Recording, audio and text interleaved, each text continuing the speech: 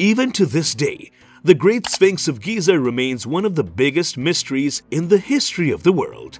It was originally built several thousand years ago by an ambitious pharaoh as a comeback to his rival, who was none other than his own father. Yet so many still don't know much about it.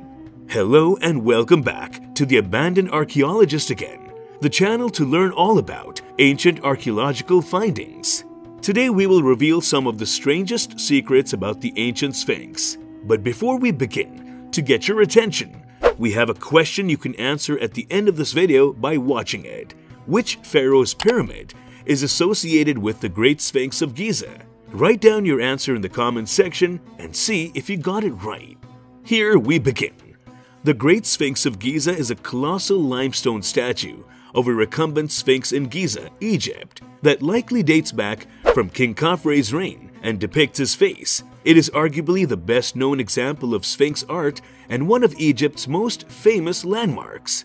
The Great Sphinx is one of the world's largest sculptures, standing 240 feet tall and 66 feet long. It has a lion's body and a human head with a royal headdress.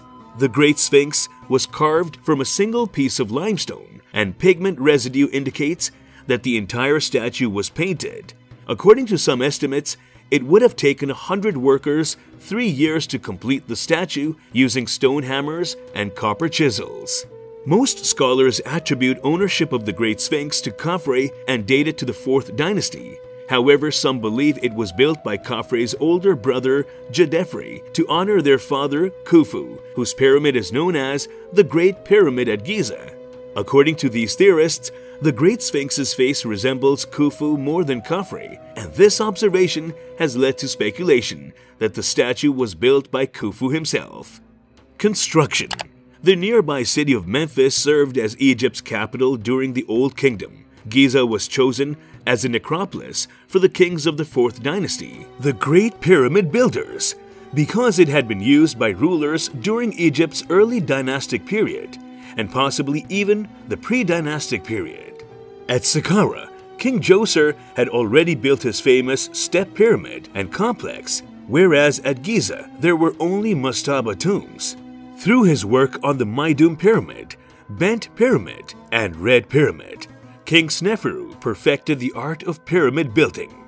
By King Khufu's ascending to the throne in 2589 BCE, Egyptians had mastered the art of working in stone and creating large-scale monuments.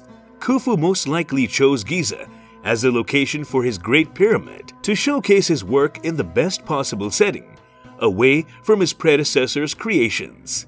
Khafre succeeded Khufu and established his own pyramid complex alongside his father's. The Sphinx is attributed to him because the creature's face resembles his in statuary and because the Sphinx appears to have been carved in his likeness.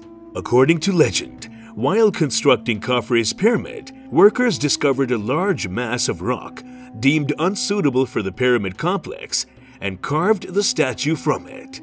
The Sphinx corresponds to Khafre's pyramid complex, lending credence to the claim that he built it. However, the location of the statue and how it aligns with Khafre's complex has led to some scholars to believe that the Sphinx existed when Khafre ascended to the throne and that his complex was purposefully designed to align with the sculpture.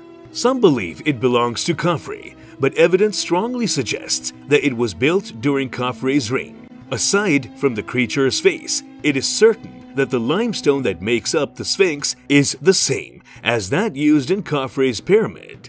The level of technical skill demonstrated in the creation of the Sphinx can be seen in statues of Khafre and god statuary from the Old Kingdom.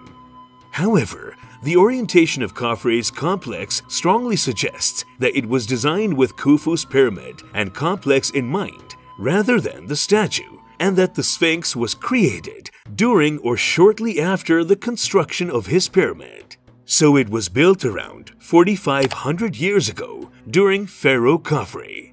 The Great Sphinx of Egypt is a monument that consists of Pharaoh's head on a lion's recumbent body. There were numerous other sphinxes in ancient Egypt, Assyria, Greece, and other places. The Great Sphinx is known as an androsphinx because of its human head.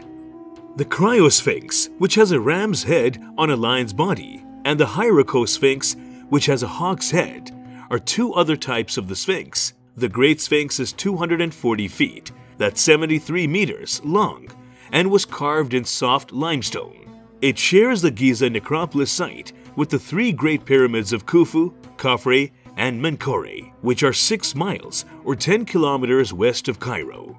Giza also has several smaller tombs, pyramids, and temples. Links to Khafre. Several pieces of evidence point to the Sphinx being from Khafre's time. A stela, or vertical stone slab, dating from the reign of New Kingdom Pharaoh Thutmose IV, stands in front of the Sphinx. The inscription was flaking off when recorded, but it contained at least the first syllable of Khafre's name. The Valley Temple, located next to the Sphinx, is associated with Khafre, and statues of the pharaoh have been discovered there. At the time, 2 sphinxes, 26 feet, that's 8 meters long, were built at each of the temple's 2 entrances. Furthermore, Khafre's mortuary temple, which is adjacent to his pyramid, has a center court identical to the Sphinx temple. A causeway connects the Valley Temple to Khafre's pyramid. This causeway's drainage channel empties into the enclosure where the Sphinx now stands.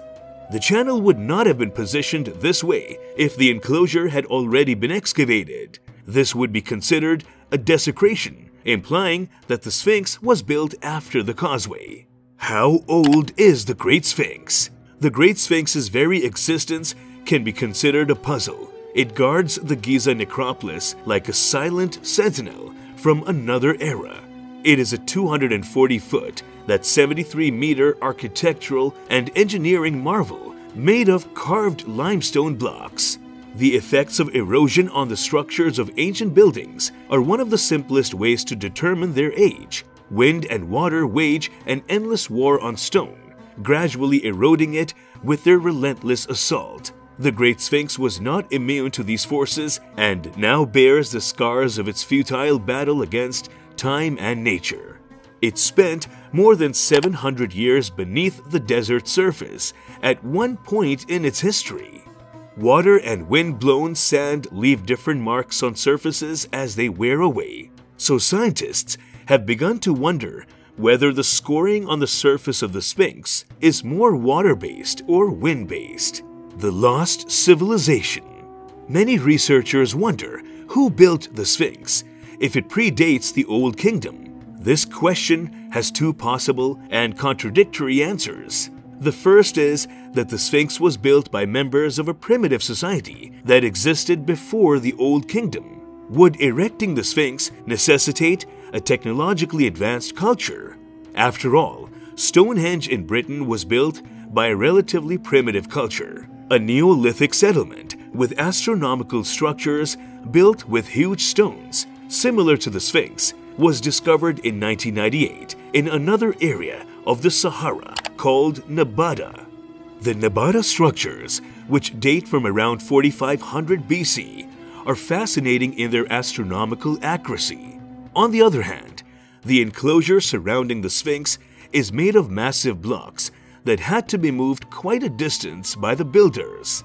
West challenged construction engineers to complete the task in mystery of the Sphinx. The task could not be completed even with a crane with one of the world's largest booms. Many proponents of the hypothesis that the Great Sphinx was built before Khafre's reign agree that the builders were likely advanced and may have used acoustic technology to move the stones. What do you think of the Great Sphinx? Comment your views. And the answer to our question is Khafre. Subscribe for more.